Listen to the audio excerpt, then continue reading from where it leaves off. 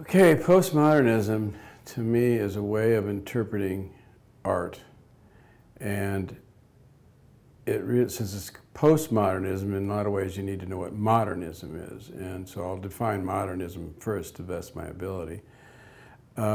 Modernism, I think, comes about in the 19th century, probably post invention of photography, when you had this question about the effect of photography on painting. There's a guy named Paul Delarouche that said from that point on, painting was dead. Painting was dead based upon, what its former functions were, which were portraits, paintings that might illustrate religious themes, also paintings and or prints or engravings that would speak to historical events. Most of this was taken care of photography at that particular point. So painting had, in a sense, nothing to do, so to speak, except for maybe, the particularly, wealthy client that might want a painting rather than a photograph, that kind of thing. Well, that actually freed painting up to begin, art in general, to begin to ask questions, offer different functions. And so pretty soon you have like the Impressionists that come along and they say, well, I'm going to paint what I perceive, and gradually you start getting very, very abstract paintings, whereas prior to that time you had what I would call conceptual paintings, that is what determined the function of the painting or the representation of the painting was a religious theme, a portrait, a historical event, a mythological, say, analogy or analog or something like that.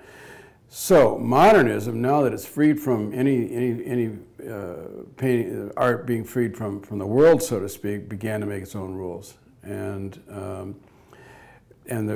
so you wound up judging art based upon uniqueness. Became a criteria of success, I would say, and a lot of this was based upon what critics said, what collectors would say, and aestheticians and that kind of thing. So eventually it became, like Clement Greenberg said, that art should reflect only itself, should only speak to itself.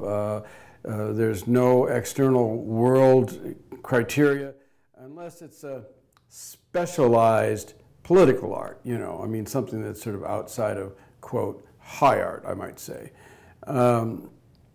So what happens with modernism is that the modernist painter, the modernist artist, winds up making art that speaks only to the art world, in essence.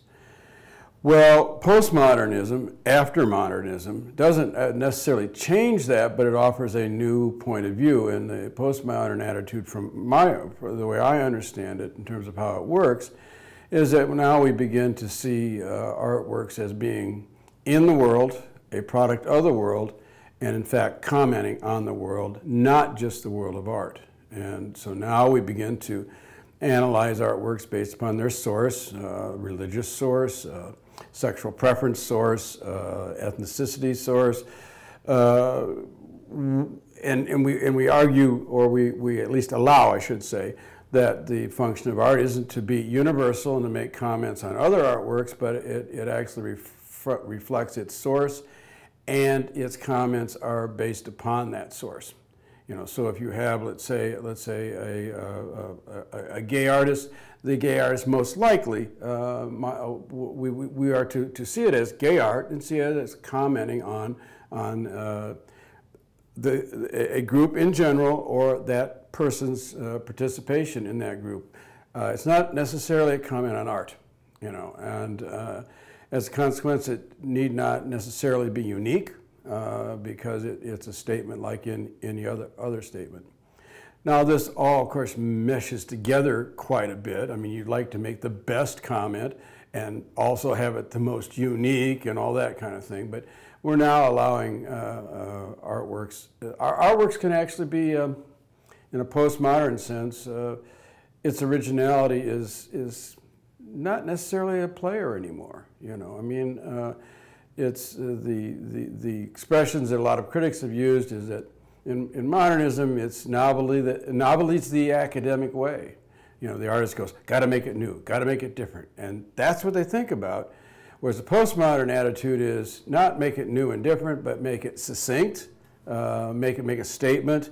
And of course, you'd like to have the artwork be well crafted and possibly unique, but it's kind of, the difference is probably a starting point. I don't know if that's it.